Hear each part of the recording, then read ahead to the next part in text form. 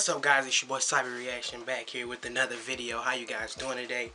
Make sure you stay tuned for more videos. Make sure you go ahead and hit the subscribe button and like button. Today we got a video how to make proto-putty modified uju. I don't know how to say it, but hope you guys like the lighting. I got some better lighting, and I got like a setup for lighting. If you guys want to know the setup, just comment down below and I'll do a full setup of what I do. So yeah, let's go ahead and hop into this video now. For this project, I'm going to show you how to make proto-putty. Ooh. Proto-putty is a cool. That's cool. I've never seen this before. In nearly any shape, but after 10 minutes, it magically turns like a waffle. Bouncy, stretchy rubber. Grant Thompson, the king. All you need for this project is a box of food coloring. I might do this one day. I'm not sure. 100% silicone.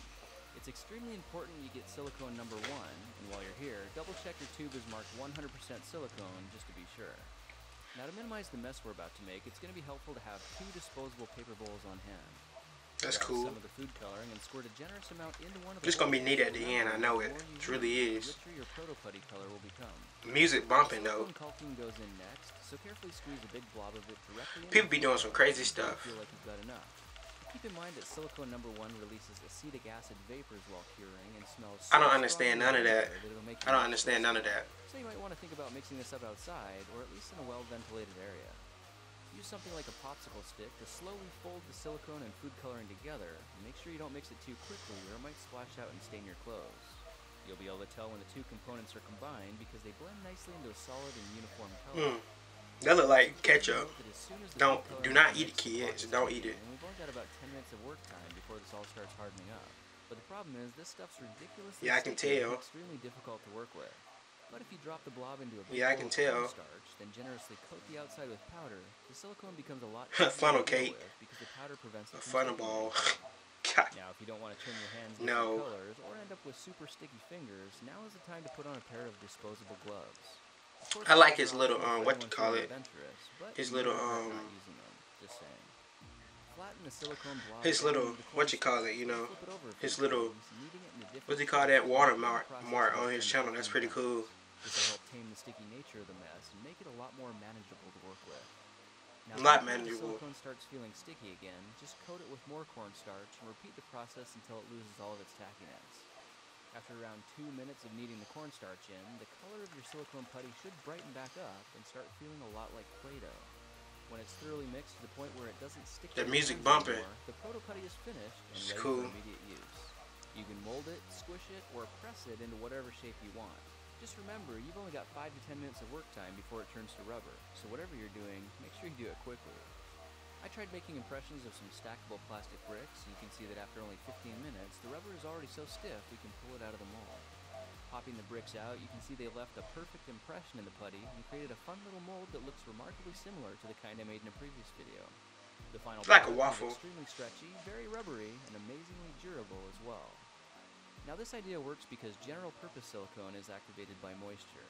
So by blending in a generous amount of food coloring, the silicone gets triggered and instantly begins the food color does all of this, guys. Like for real. All of this. An interesting ergonomic stress ball made just for me. And perhaps this would be a quick and easy way to make a custom pair of rubber handle grips as well.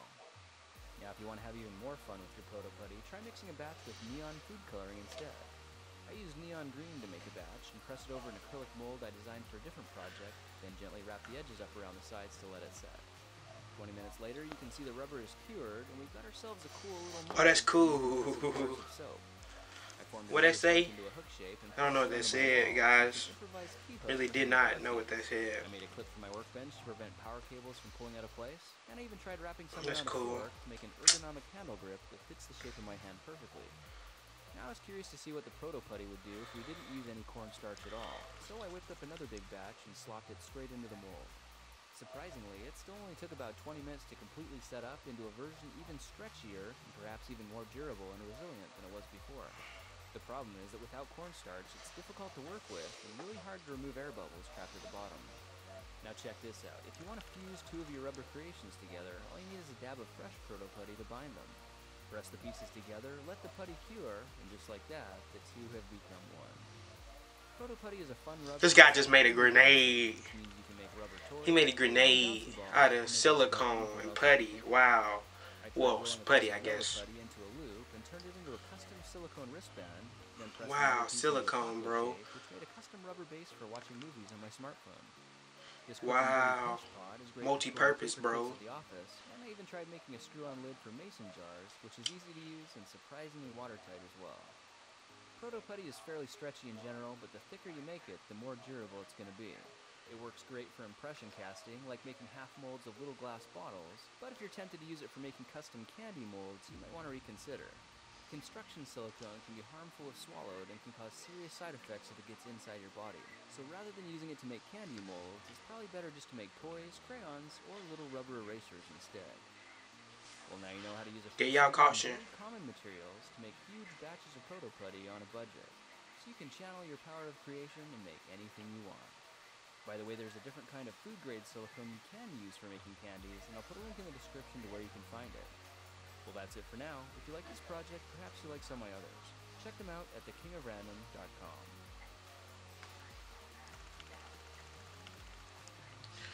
Okay, guys, my thought on that video, man, that's really unique. It really gave me some inspiration. I really like how he used all the silicone and all of that while he's showing you, like, he created different things that really inspires you to actually go out and create things. Like, I like creating YouTube videos. That's me and his thing to do. Like, that's me and his thing to do. Like, we both love doing something. That's both inspiration to all the people watching. If you want to start, and my advice, and I'm gonna give you the tip of the day, if you want to start a YouTube channel, go ahead and start a YouTube channel. Do something creative. Do something people ain't doing. I know people doing reactions, but I want to be the biggest reaction channel ever. But I know it's going to take some time, and it's going to take a while since this is only my 6th video.